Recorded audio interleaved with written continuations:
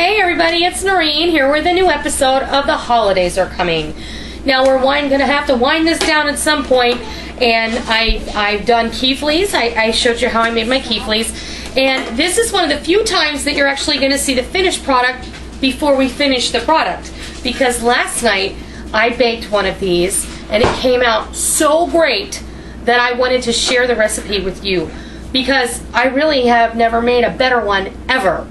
And it's kind of going to be a joke, but since I have a sense of humor, I know that you'll appreciate it. This is what I made last night. You ready? Fruitcake! And it is fantastic. And it's delicious, and it's full of fruit and nuts. And it was very easy to make, and it's moist and flavorful, and it's like eating a piece of candy. It really is. It's wonderful. So I'm going to make another one, and I'm going to show you how I did it. And I'm going to put the lid back on this tin so it doesn't get dried out. So let's go see what goes into this.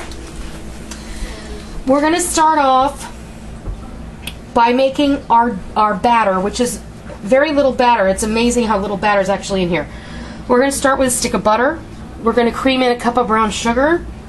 We're going to go ahead and add in 4 eggs, one at a time. Then we're going to add in some vanilla, our dry ingredients, which is 1 cup of flour, a teaspoon of baking powder, and a teaspoon of salt, and a lot of spices, a teaspoon each. Cinnamon, nutmeg, cloves, allspice, and mace. And then for the fruity goodness, we're going to have a 1/2 pound of chopped dates, a 1/2 pound of golden raisins, a 1/2 pound of candied pineapple, a 1/2 pound of glacé cherries, and I have used 4 ounces each of red and green. And I know you're going to tell me, but Noreen, those have high fructose corn syrup in them. And yes, they do, because you can't find them any other way. And fruitcake just isn't fruitcake without these ingredients. So we're just going to deal with it this time. It also has an entire pound of pecan halves. And if you don't like pecans, use walnuts. But really, those are the only 2 nuts I can think of that would really go well in a fruitcake. But the pecans in this cake are so incredible. We're going to bake this really low and really slow. And then after it comes out of the oven, we're going to brush the top with this vanilla syrup that you get in the coffee aisle at the grocery store. And the only reason I have these big bottles, I have several of them, because our Walmart, right before they remodeled, they got rid of this. And I got these for $1 a bottle. This stuff is never going to go bad, so I just put it in the pantry and I'll have it for a long time. So let's get started. And the battery went dead on our camera, so I'm just going to kind of pull things over here so Rick doesn't have to be tethered by a cord so badly. I'm going to go ahead and put this butter in here, and I'm going to start it beating, and then we're going to mix our fruits together. I'm not using my beater blade. I'm using my regular batter blade.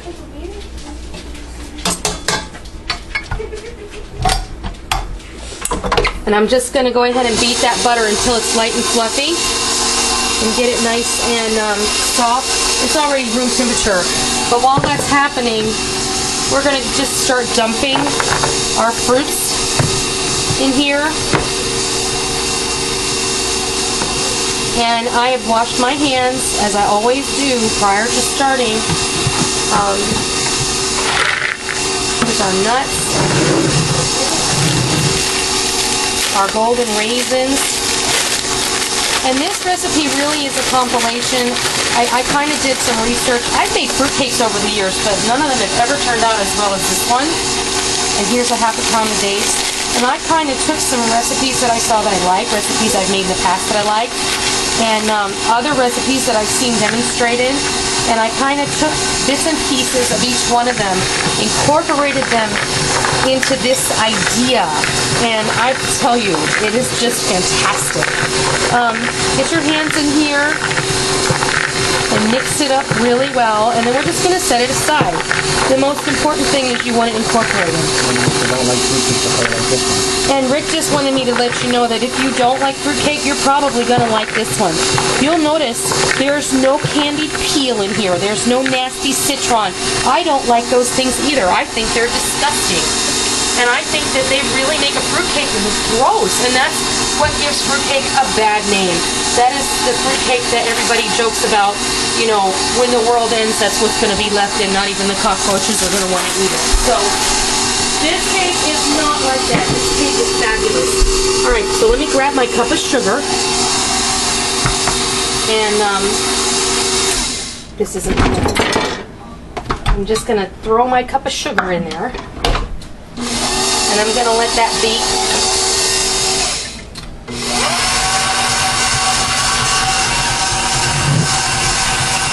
And I'm also thinking, let's move this stuff out of the way. And I'll bring it over here into the light.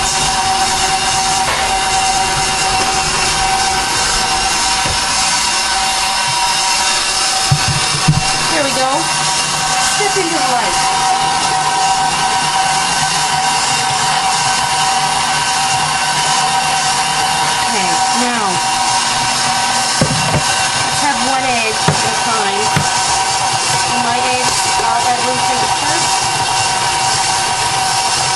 Because I set everything out earlier this evening before we had supper in anticipation of doing this video. Let me get those incorporated real well before I add this last egg.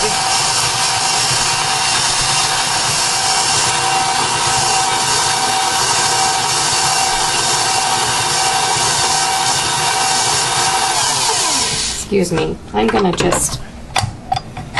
trying to remember, I think I may have used my batter blade last night, so I am going to go ahead and put it on in here, because I think it will do me better. Your squeegee blade. My squeegee blade, yes.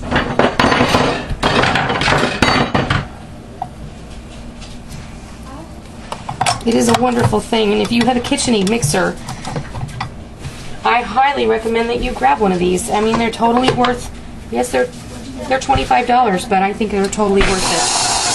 There, that's better. This makes it so you don't have to scrape your bowl down. It does it for you.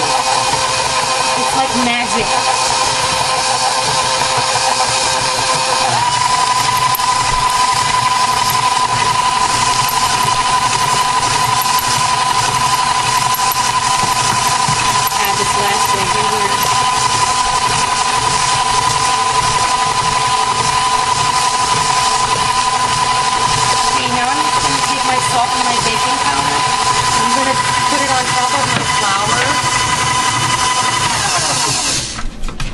And I'm going to go ahead and add it in.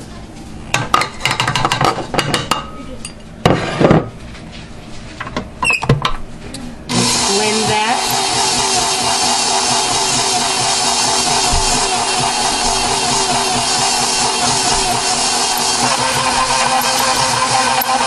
And that's all the batter that's going to hold this cake together.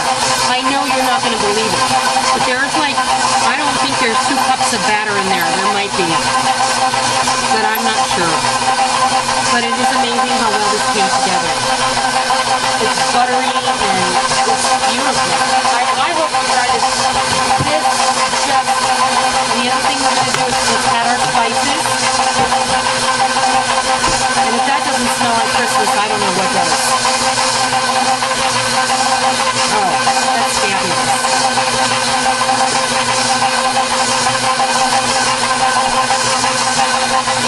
Because I think that a fruitcake should be highly spiced, and I particularly prefer a darker fruitcake. Although there is a light fruitcake I enjoy that's just a Hawaiian fruitcake that is macadamia nuts and pineapple. Now, all this fruit, I know you're going to think I'm crazy. I'm going to put it in the mixer, and I'm going to mix it because it turned out so well last night. I'm just going to go ahead and do it like that now. Put all these fruits in here and these nuts. Switch blades? No, you don't have to switch the blade. And look how beautiful that mixes everything. That is exactly how you want it to look. You're done. You're done. Now we're going to take, you have a couple options with this fruitcake. No matter what option you choose as far as panning it up, you must bake this. I've preheated my oven at 275 degrees. You have to bake it for an hour and a half to an hour and 45 minutes. You have to check it. You can bake this in muffin tins to make individual little jewel fruit cakes. You can bake this in 2 standard size loaf pans, or you can do as I'm going to do and bake this in a tube pan. This is your angel food cake pan. If you have a springform pan with a tube pan option, you can use that as well. This is not going to rise as high. You can see that the one that I made only fit in a tin that's about 4 inches deep. So, and this is the largest tin they had available at the big box store. And it's just perfectly, it perfectly fits inside of here. And I don't, this is not, I don't know, this may be, I think this is a 10-inch diameter tin. So the cake is obviously not that big. I'd say the cake is a 9-inch in diameter pan, but it fits perfectly into this tin. And you want to keep this cake in a tin such as this or in a tightly covered container. So what I'm going to do now is I'm going to move my mixer back over here. Take my bowl off, grab a spatula,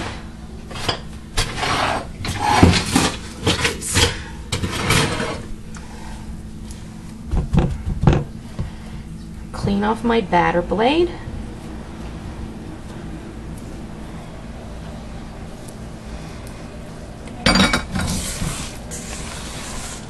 just give this a little check to make sure everything got incorporated from up under. And this is sprayed? This tube pan has been liberally sprayed with non-stick cooking spray.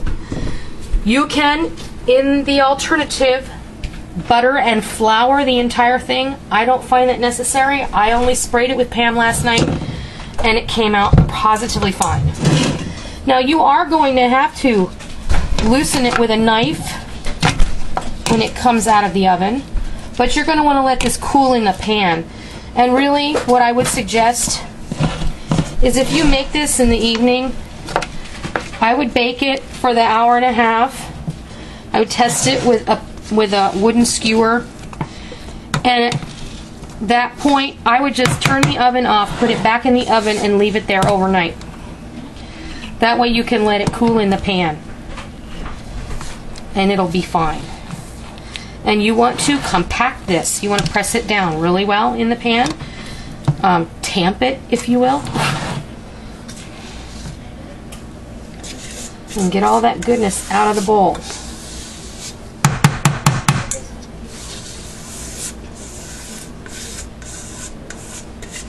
Because even though it doesn't look like a lot, there's so little batter to this cake, you're going to want to make sure that it all gets in the pan.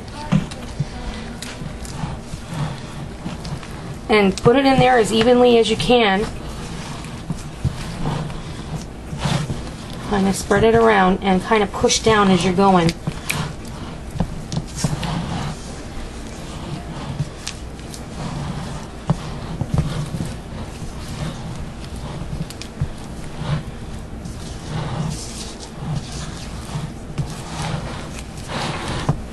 I think that looks pretty good to me. Alright. And the only other thing we're going to do is I'm going to take this 9x13 pan. There's a little piece of fruit that got out. And I have set my top rack in the middle part of the oven. It is preheated to 275 degrees. I'm going to take this 9x13 baking pan and I'm going to fill it with some hot water. And I'm going to set this on the rack below the cake. And this is going to facilitate a steam environment so that the cake doesn't dry out and that it remains moist. Because like I said several times before, there's very little batter in here. So what we're really doing, we're baking it, but we're really drying it out at a temperature where the eggs will cook. So what we're going to do, let's see.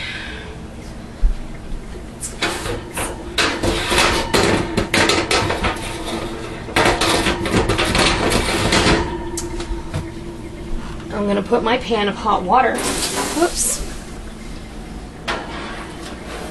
right there. I'm going to put my fruit cake right on top. And I'm going to leave that in the oven. I'm going to check it in 90 minutes. And I'll be back when it's ready to come out and I'll show you what it looks like. Okay, our timer went off. It has been an hour and a half. And this really did maintain a nice steamy environment. I'm just going to check it with a long skewer, and you can see it did come out clean. And what I'm going to do is I'm just going to leave that pan of water in the oven. I'm going to take this out. I'm going to turn my oven off. And I'm just going to take a knife and I'm going to loosen the edges.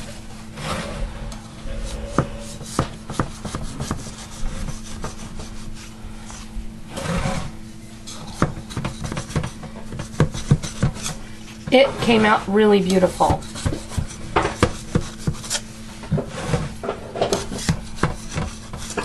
And don't forget your center.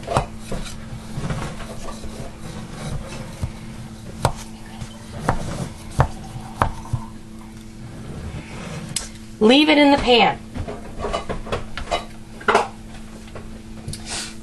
I'm going to cut you a slice of the one I made yesterday. Molly, will you get me a paper plate, please? I'm going to just set this out of the way for a moment.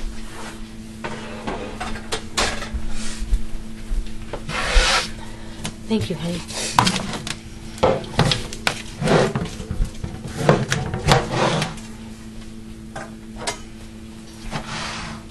And mind you, this has already been soaked with vanilla syrup.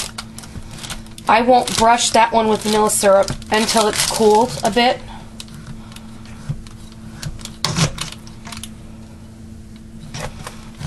And remember, you're cutting through a lot of fruit and a lot of nuts. And I just want you to see how beautiful that is. And it's moist. It's dense and it's moist. And it's wonderful. This is delicious and moist and delightful. And I hope you try this. And I hope you enjoy it. So until next time, Merry Christmas!